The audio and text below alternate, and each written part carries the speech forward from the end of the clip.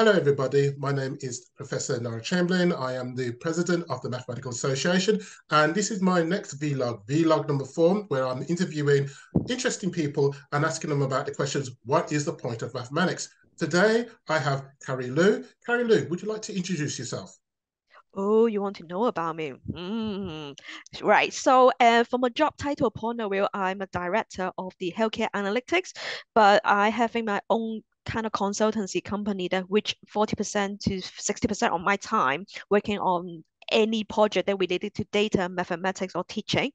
Another 40% of my time is working more like a charity work, such as pro bono data analytic work with a charity.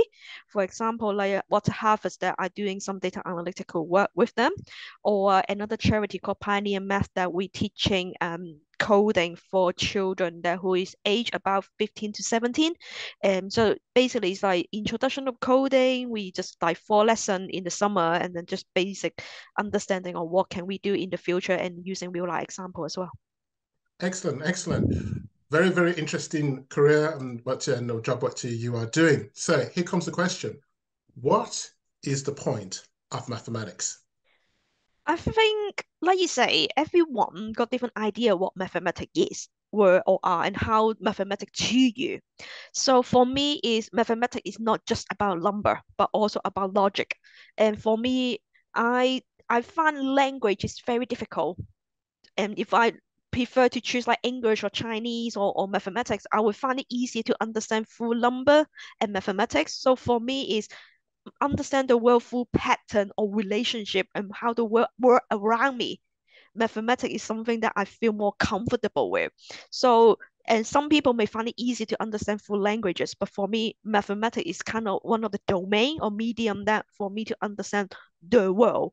So even though a lot of people would think that, oh, mathematics is science subject, but I would say that you can think about it as a science subject because it's linked to like economics, engineering, and analysis and things like that. And a lot of time is about numerical. But at the same time, you can think about it as more like um psychology and also um, philosophy because it's about the thinking, about the logic. It's not just about describing it in number, but at the same time, you can describe philosophy in languages. You can describe that in picture. You can describe some different things. So for me, it's the medium that who understands the world around me, but not necessarily just about number, but at the same time, it's the application of it. Okay, so to summarize, mathematics is the medium to understand the world around you through logic, with not necessarily just necessary numbers, but through logic. It's understanding the world around you. So so how would you say, for instance, this is the people's perception of what mathematics is in this country to, let's say, a different country of your choice? Um, so Western, so I will start with West and East. So I was a little bit of my background is I was born and bred in Hong Kong until 17 years old, and then I come to UK to study A level and university and so far and so on. In the between time, I got my birth parent in Hong Kong. They are Chinese traditional, and when I come to UK to study, I kind of got adopted by a British family. So that is why I kind of got that two culture where it coming from. So from an Asian culture, more Chinese way, they think about using math to calculate economics and money and mortgages. So there is more like a life, how to say, skill set that they need to have to in order to survive the world with more money. But in UK, for example, I think for me is the love of math. I always find it is because of the relationship of pattern. They normally see that like a different pattern, different thing, different concept is make it better.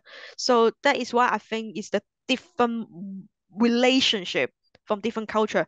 Chinese wise more applicational, I think, but from the Western point of view, I feel it's more like theoretical and also and psychology wise and also philosophy wise. So I would separate that in this way.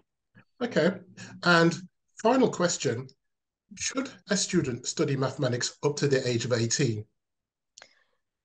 Personally, not because I'm a mathematician to say that, even though if you ask me if if I can, I would say every single language should be studied until 18 years old. The reason for that is we have different understanding to the world. So for me to saying that, do we need to understand mathematics up to 18 years old? Yes, but the subject and how do we talk to different group of people should be different. So, for example, for the traditional point of view, if you love math, you're really good at math, really strong at numerical, A level math should be the way that you're doing. However, if you're not so comfortable or confident about it, you should have another pathway or way of teaching to the general public. Because, like you say, having a mortgage, you need to understand how much money you got.